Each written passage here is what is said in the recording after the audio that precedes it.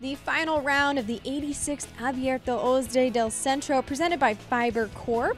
Let's start off with Maximiliano Godoy, the Argentinian on the 9th hole, his approach.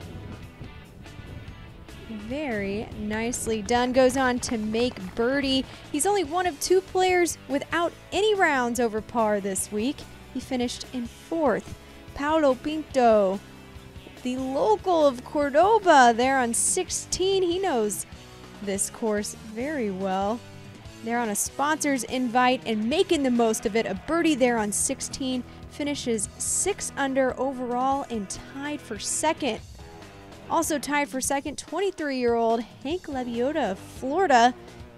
He birdied 4 and wants to string 2 of those together here on 5. Hops it right over the hole. Does go on to make birdie. But let's meet up with the 54-hole leader, Nelson Ledesma. He had a 2-stroke lead coming into the day. Helps himself out there with a birdie on 6. He had bogeys on 14 and 15. And there we meet up with him on 16 where he hits the flagstick on his chip.